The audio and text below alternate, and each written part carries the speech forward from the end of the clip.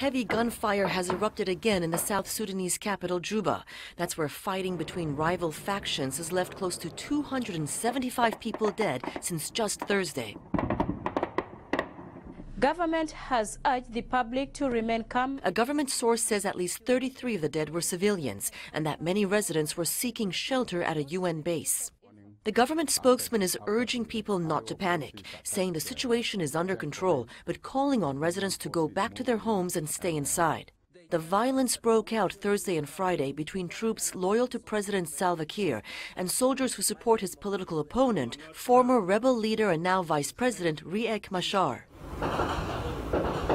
The two men were briefing reporters Friday about peace talks when more gunfire broke out.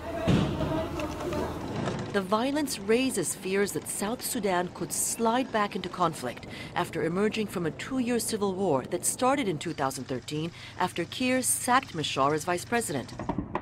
Neighboring Kenya is calling for urgent action by the two leaders to move troops away from civilians and end the crisis.